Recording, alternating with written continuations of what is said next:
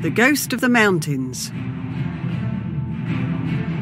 High up in the mountains of Central Asia, there lives a ghost. It hides in the forests. It usually comes out at night.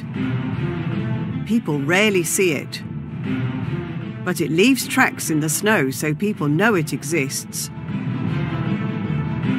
This isn't a real ghost. This is the snow leopard. It is a big cat that people call the ghost of the mountain. The snow leopard has thick fur. It's got black spots on its head, body and long tail. Its fur protects it from the freezing cold, and its spots helps it hide from its prey. It also has big paws to help it walk on the snow. Snow leopards eat wild sheep and goats. They are incredible hunters. When they attack other animals, they jump as far as 15 meters because of their strong back legs.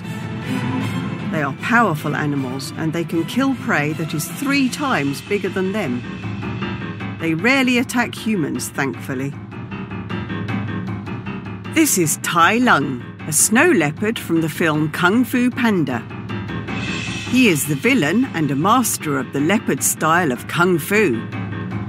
He meets his match when he faces Po, the star of the film. Who are you?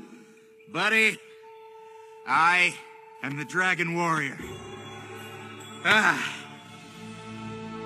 Sadly, this magnificent animal is now an endangered species. There are only a few thousand of them left in the wild. The snow leopard is an important symbol of Kazakhstan. In this country, there are less than 200 of the species left. It's important for us to help the snow leopard survive. We don't want it to become a real ghost of the mountains.